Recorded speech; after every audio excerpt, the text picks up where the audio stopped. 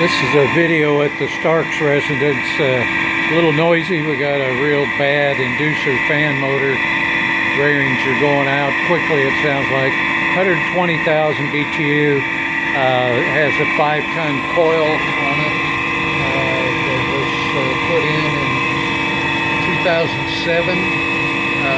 It's the old Freon 22 refrigerant.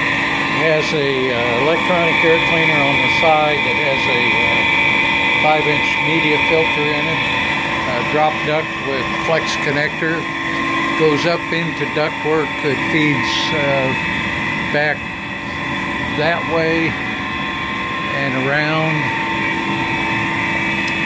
and the other direction and into the crawl space and around.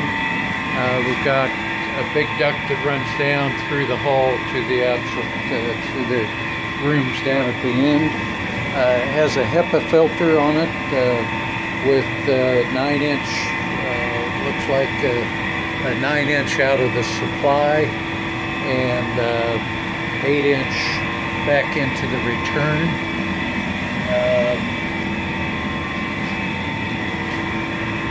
Actually, it's pulling out of the supply and back in, out of the return back into the return.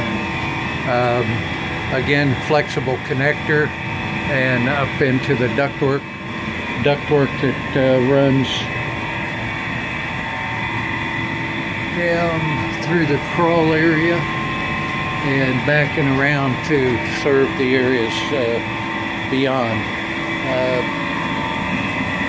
Condensate drain ties in with the humidifier, goes over to a floor drain. This system has trouble getting air to the far end, so we're going to go with a large blower system. It has 3/8 liquid line